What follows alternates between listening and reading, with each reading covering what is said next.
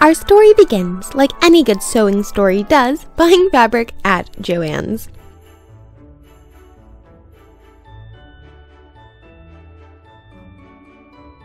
They had so many holiday-themed prints to choose from.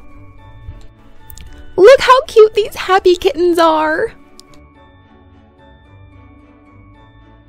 I was excited to get to choose one of these cute novelty prints for my project because most of the time with my historical sewing, I don't get to use these really cute, fun novelty prints, so I was super excited to visit this section in the Joann's store. To make my vintage holiday apron, I decided on this fabric here titled Sweater Plaid Red Holiday Cotton Fabric, which is an incredibly cumbersome but very descriptive name. To make this 1940s vintage apron, I will be using Simplicity Pattern 1221 titled 1940s Vintage Aprons, and I will be making option D. I really like the cute ruffle that is over the shoulder straps, and I just really like how much coverage that option had as well. I think they're all very cute, but option D is the one for me.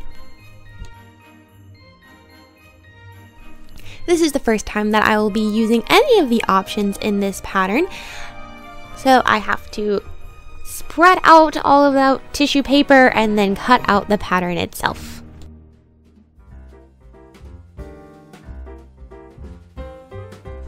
Here I am cutting out pattern piece number 17, which is the guide for the ruffle.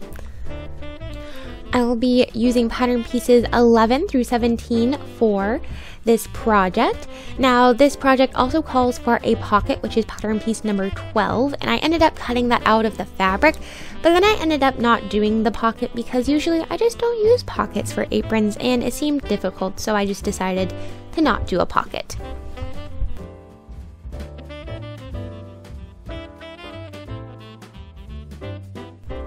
I got 2.5 yards of this fabric, which is a smidge more than the pattern called for, but because there is a definite pattern to this and I'm going to attempt to do my best to match the pattern, I decided to get a smidge more than was called for. Also, this fabric was on sale as a doorbuster deal, so I got it at about half off, which just makes me happy because I always love a good deal. Now, usually when I'm cutting out fabric, it calls to be laid out in the hot dog folded situation. But this time it is a hamburger folded situation, which worked very well for this garment. It was just different than I normally fold my fabric.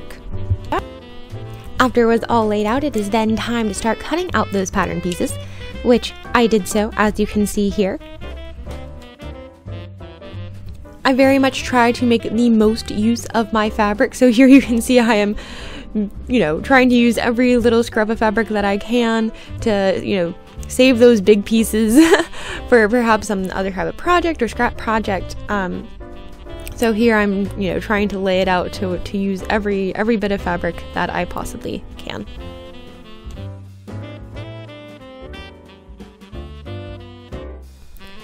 I'm cutting out the waistband now, which has a very fun point in the middle. And again, I'm trying to make the most of my fabric.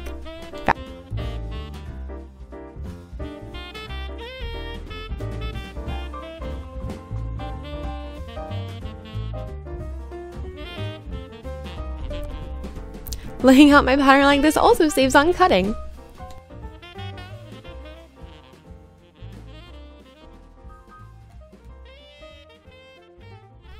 Lastly, I'm cutting out the skirt panels, the front skirt panel, and then the side skirt panels for the apron.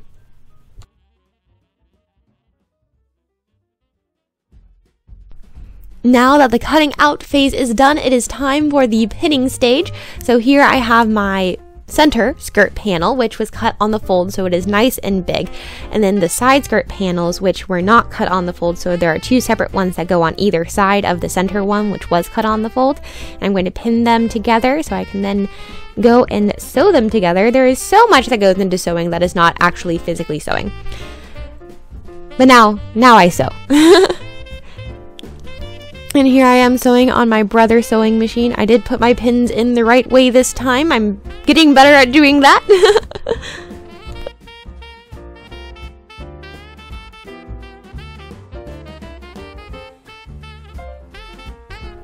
one of my sewing machines that I don't normally get a chance to use because of historical sewing, but it's such a fantastic way to finish seams, is a serger. So here I am serging those seams that I just sewed on my sewing machine to finish them off nicely. Now I am going to pin the bib of my apron to the waistband, which was a little tricky because of the whole point that is in the middle, which I think is super cute, but you just have to you know, coax the fabric in the right way, which is a bit hard while pinning. It's a little easier while sewing, but you really got to talk to the fabric when you're doing a point like that and see how the fabric wants to respond and move. Also, ironing helps a lot. Steaming it out, get a spray water bottle in there, helps that fabric relax and form that point. So now I have sewed both bibs to my waistbands, and now I'm going to pin them together. Now, I don't think that this is how the sewing instructions told you how to do this, but I don't like listening to the sewing instructions because sometimes I think the way I do it makes more sense. And that's what I'm doing here. So I'm pinning my bibs and my waistbands together after I sewed them together. And now I'm going to sew them together front to back, pretty sides together, to create a nice finish seams.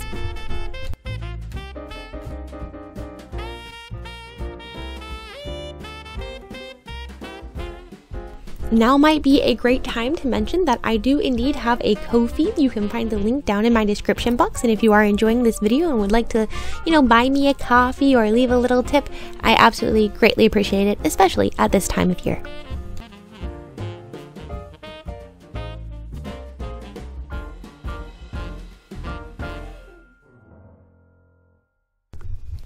Now that the front and back of those waistbands and bibs have been sewn together, it's time to trim those corners so that they'll turn out really pretty when we right side it out, which I am doing here. Not a great job of, but now we have to go back and poke those corners out.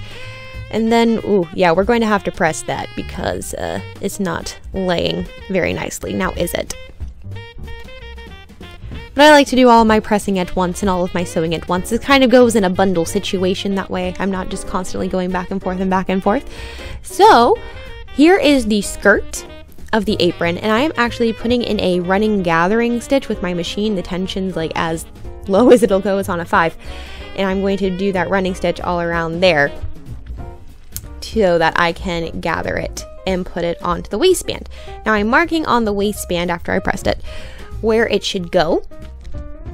And then I'm going to just pull that thread that I used on that running stitch with my machine and just gather it all up there.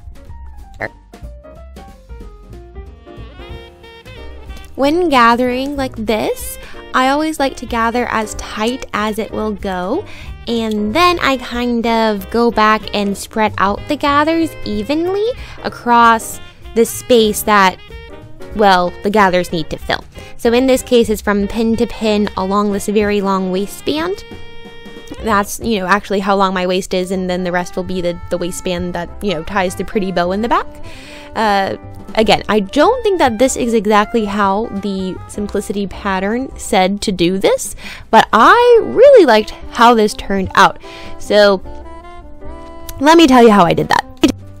As you just saw, I sewed the bib to the waistband, turned it inside out, and then I pressed about like a 1/2 inch on either side of the waistband so that I can then just fold it over and I can sandwich my gathered skirt into that waistband, and then I'm top stitching it down. So everything will be super nice and super clean. This project, I was really focusing on finishing techniques, which I am not always the best about doing, but I wanted to get better at, and so therefore on this project I'm like, okay, it's an apron. Usually that's pretty simple, but how can I make this a learning process and make progress for me? And for that, I was really paying attention to finishing techniques, which I did here. Shout out to my friend Kara for sending me like 2 rolls of this beautiful eyelet trim. This is what I will be using for the ruffle portion of my apron. And as you can see, I'm really using the guide pattern piece as a guide. It is as long as the guide piece, but I am not actually, it's not the same width in the middle, but that's okay. My ruffle is just going to be a little bit smaller, but I still trimmed it on the end so that it still has that graduated ruffle feel that I want on the apron. I just did a gathering stitch all the way along the rough side of my eyelet trim, and now I'm gathering it to fit into my shoulder strap. Just like when gathering the skirt, I gather as tight as I can, and then I go back and kind of spread out the ruffles so that the ruffles are even, so the gathers are even. While doing this ruffle, I then gathered it to the right correct length, made sure that they were even, and then I decided to sandwich that ruffle in between the front and the back of the shoulder strap, therefore making a very finished edge. Again, I'm not sure if this is how the Simplicity pattern said to do it, but I really liked how it turned out for my apron. So if you are, using the Simplicity pattern and you don't like the way that the instructions say to do things, here I am giving you permission to make up your own rules about how you would like to sew things. And if you would like to follow my method, you are absolutely welcome to do so.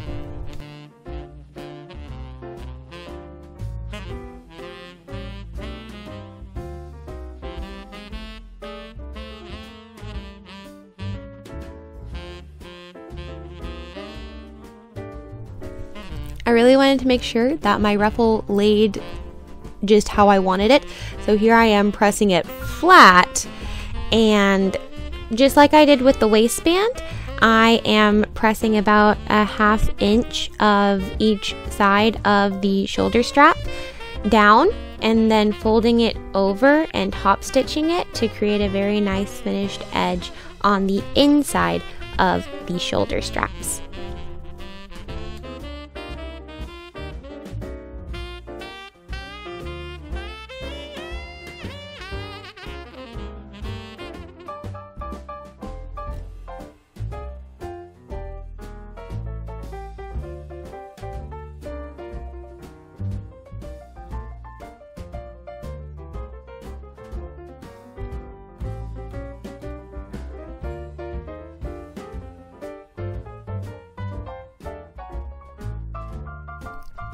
It was then time to attach the shoulder straps to the rest of the apron, and really, the shoulder straps with the ruffle, it just makes the apron. It made me so happy.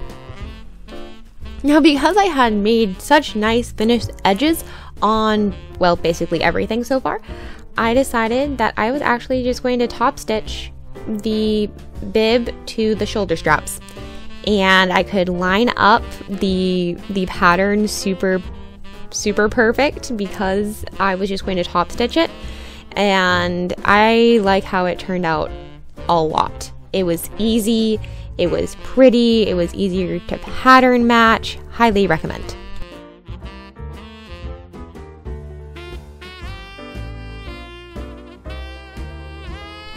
Now is a great time to chat about what we're doing for the holidays, folks. So drop down in the comments what you are planning to do for this holiday season. If you have any fun winter traditions that you like to do or want to start, let me know. I would love to hear about them.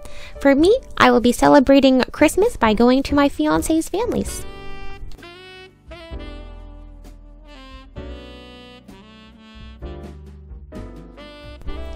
Now, just for the finishing touches, I am going to do a double turned hem along the bottom of the skirt of the apron.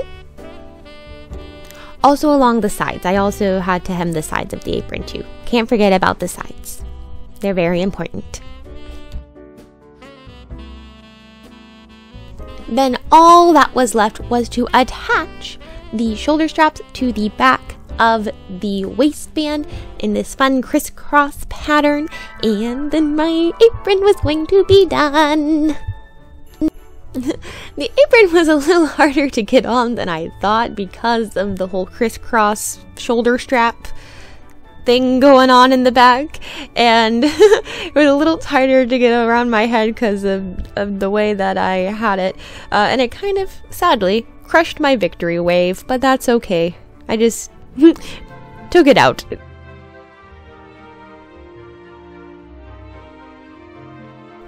For my holiday work party, I decided to make some cinnamon rolls. Now these are Pillsbury cinnamon rolls, so I just basically opened a can and stuck them on a tray. But did you know that Pillsbury, the company, has been around since 1869? So they would have been around in the 40s. Therefore, I would like to think that my cinnamon rolls are authentic.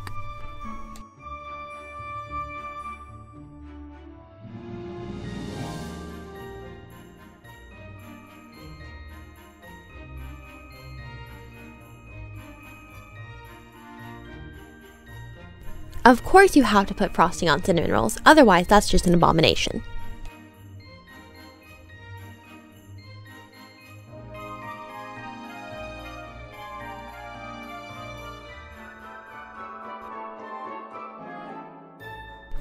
If I may say so myself, I think they look very good. I also think my apron looks really good, and it's just the perfect Christmas apron for myself to do all of my holiday baking. Thank you all so much for watching, and I hope you have a happy holiday season and a fantastic new year.